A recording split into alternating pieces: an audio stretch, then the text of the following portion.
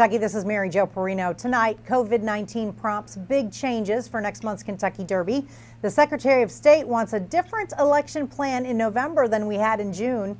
And I'll talk with NBA insider Adam Zagoria about Kenny Payne's exit. All that and more is next on Hey Kentucky.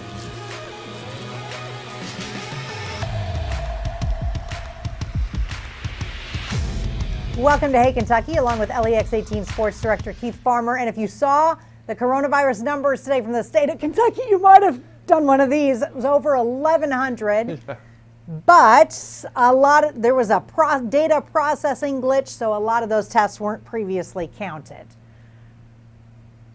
Yeah, that and the positivity rate seems to be close to getting to where we wanted. It's not down to 4%, but it's in that 5 to 6% range, so a little bit of good news there. A little bit. All right.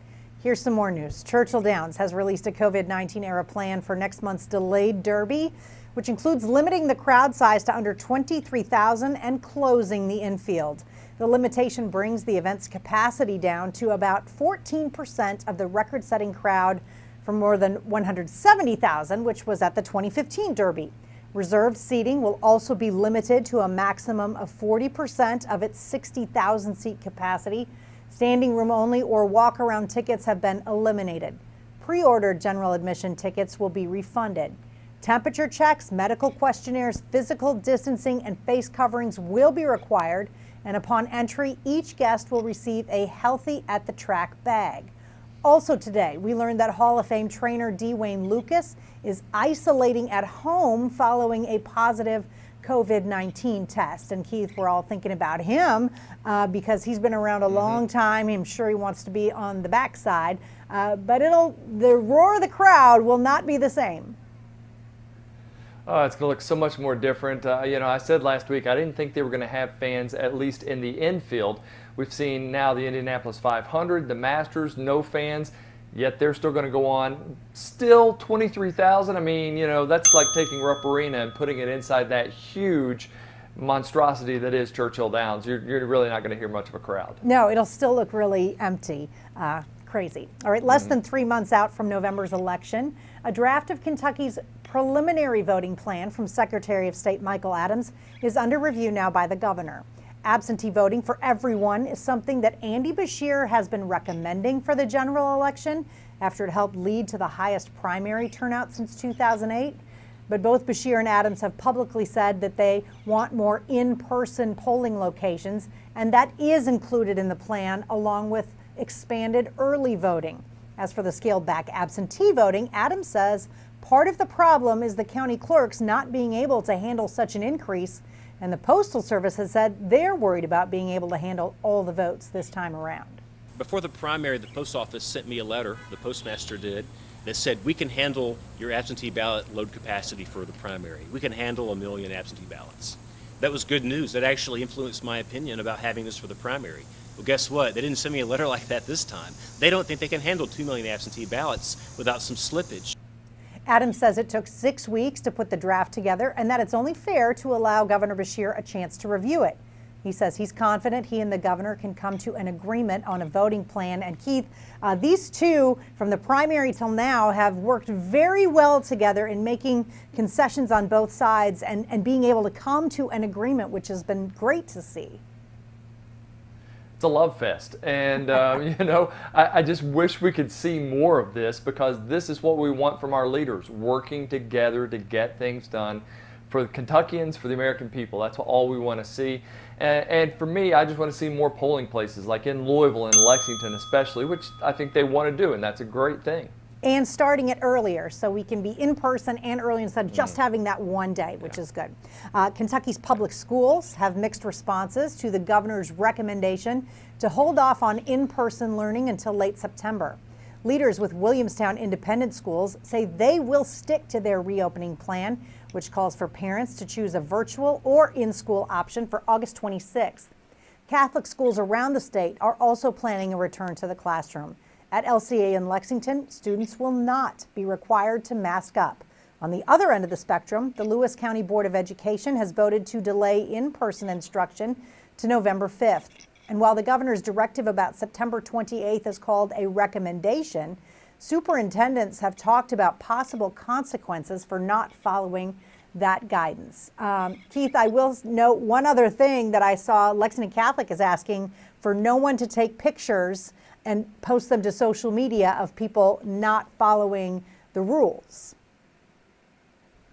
Yeah, good luck with that. And I guess it's good to bring it up, but I mean, there are hotlines everywhere. The NBA has a snitch line for if somebody breaks that bubble. I mean, I think we need to keep hold each other accountable during this pandemic. So hopefully they'll reverse decision on that. But, you know, it was a recommendation. If he wants it to do something more, then he needs to make it a mandate and say start, you know, September 26th, 28th, whatever that date was. Listen, I'm hopeful that we will see if these schools can do it the right way, that maybe we can all start going back at some point. That would be great.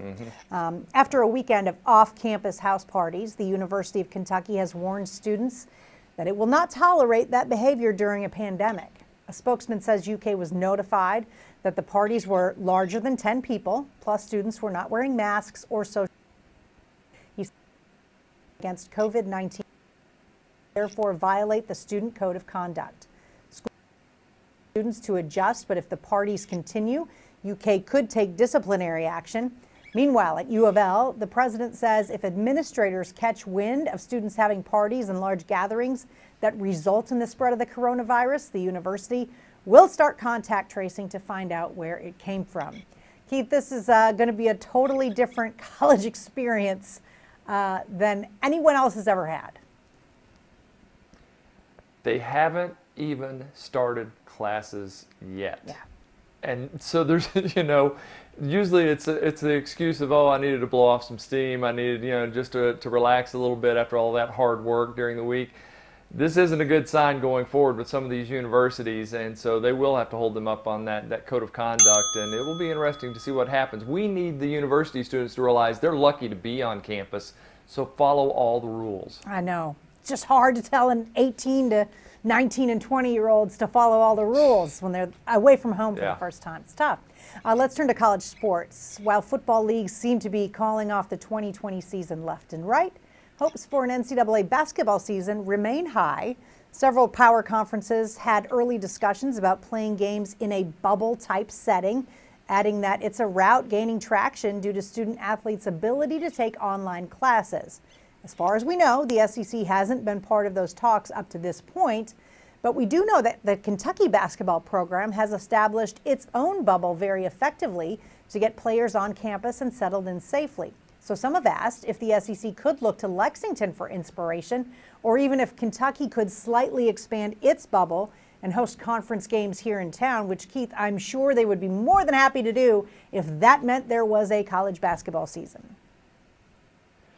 It would be awesome. And let's just think about it for a second. You've got probably 4 courts at your disposal here in Lexington, because you got the 2 practice courts, men's and women's, at the Joe Kraft Center. You got Rupp, and then you've got Memorial Coliseum. All could be used. It's just a matter of where you house those teams that would come in and where they would stay and all that. Yeah, but it could work. I mean, it could work. The NBA has shown that there is a way to do the bubble. Now, they're not students, they're professionals, so there is a lot more that goes into that sort of a plan. Up next on Hey Kentucky, we get a basketball insider's perspective on the shakeup for UK basketball. Adam Zagoria will address this week's departure of assistant Kenny Payne. That's next.